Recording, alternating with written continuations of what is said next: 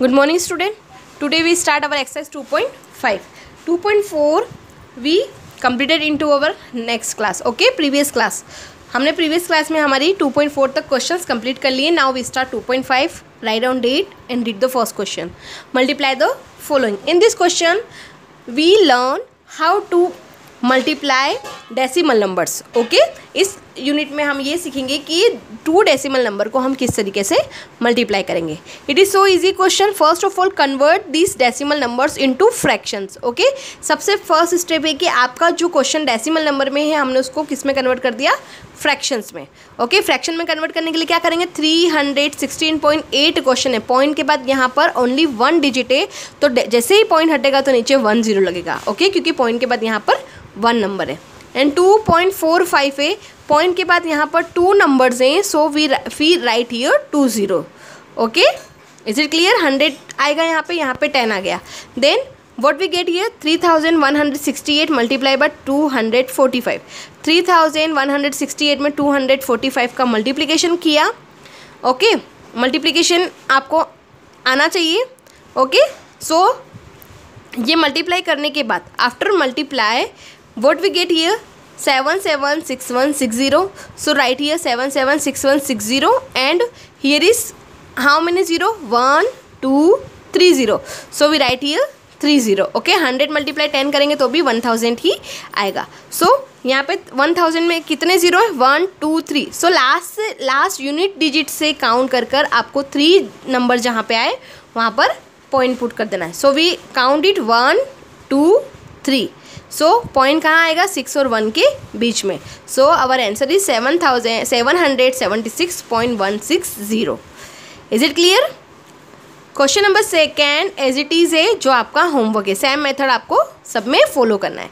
Question number 3 2.3 multiply 4.2. Again convert decimal into fractions. 2.3 point के बाद यहाँ पर 1 डिजिट है, इसलिए हमने यहाँ पे 1 0 लगाया.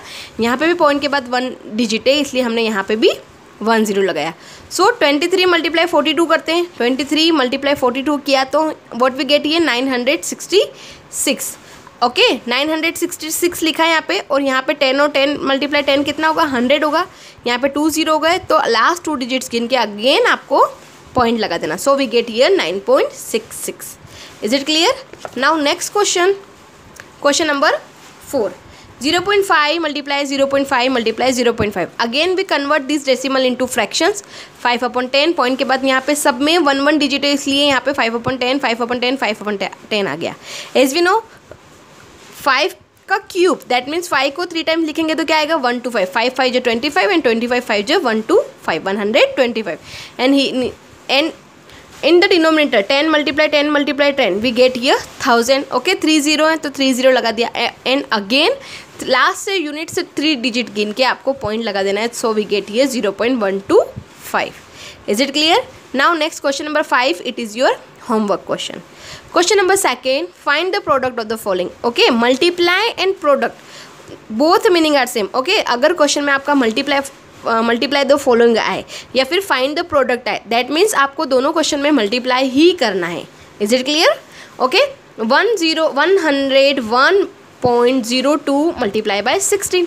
ओके, यहाँ पे भी एज इट इज़ है, पर यहाँ पे डेसिमल वाला एक ही नंबर है, दूसरा नॉर्मल नंबर है. ओके, तो फर्स्ट ऑफ ऑल डेसिमल को हम फ्रैक्शन में कन्वर्ट करेंगे. 10102 डिवाइड बाय 100 आ गया. क्यों, क्योंकि यहाँ पे पॉइंट के बाद यहाँ पर 2 नंबर है, इसलिए हमने यहाँ पे 100 लगाया. Okay, then normal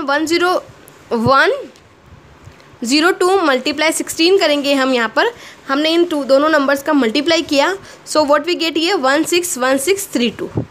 okay, normal multiply करने के बाद में वही नंबर हमने यहाँ पे लिख दिया, और डिवाइड बाय 100 है तो हमने उसको एज इट इज़ लिख दिया. यहाँ पे 2 0 है, इसलिए हमने पीछे से 2 नंबर्स काउंट करके 2 नंबर के बाद पॉइंट लगा दिया. So we get here 1616.32. Is it clear. Now next question second 2.5. ये एज इट इज़ क्वेश्चन है जो हमने फर्स्ट क्वेश्चन में भी डिस्कस किया, सेकंड क्वेश्चन में भी डिस्कस किया. सो सेकंड 2.5 क्वेश्चन है, आप लोग खुद अपने अकॉर्डिंग इसको सोल्व करेंगे. If there is any problem so you call मी और message me. Okay, now next question, question number 3, find the following. As it is question find the following, that means आपको इसकी वैल्यू फाइंड करना है। What is our question, 47.3 multiply by 10।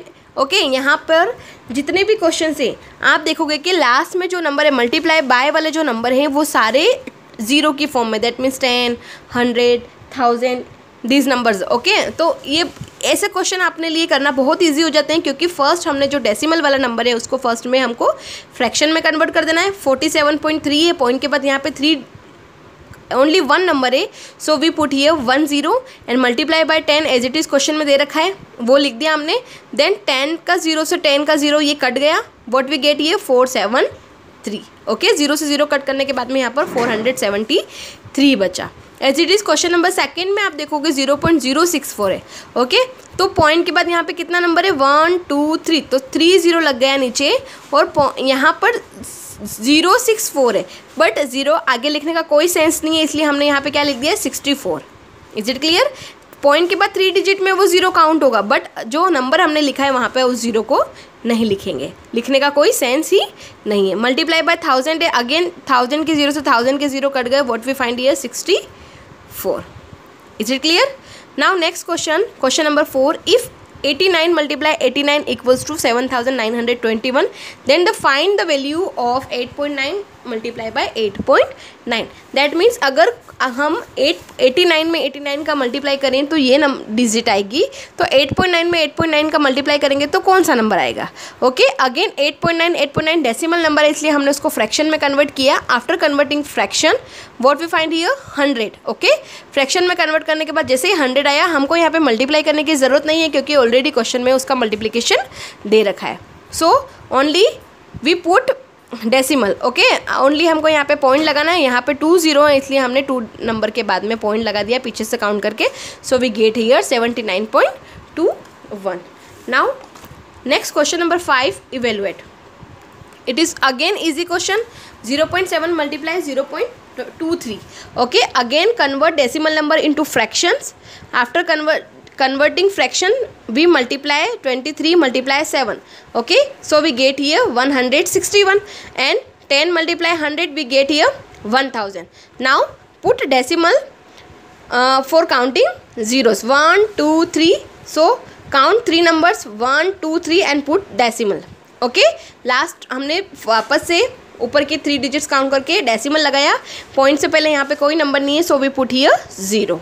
Is it clear? Now question number 6, it is our last question. Find the area of the rectangle whose length is 7.5 meter and breadth is 2.6 meter. Okay, आपको यहाँ पे question में area of rectangle पूछ रहा है कि rectangle का area find करना है, और लेंथ और ब्रीथ ऑलरेडी क्वेश्चन में दी हुई है। Length equals to 7.5, breathe equal to 2.6, and what is the formula of area of rectangle? Tell me. Area of rectangle equals to L multiply B। It is easy, हमने previous classes में भी पढ़ा है कि area of rectangle कैसे निकालते हैं, क्या फॉर्मूला है उसका। ओके, तो 7.5 मीटर मल्टीप्लाई 2.6 किया, अगेन डेसिमल को हमने मिक्स में कन्वर्ट किया।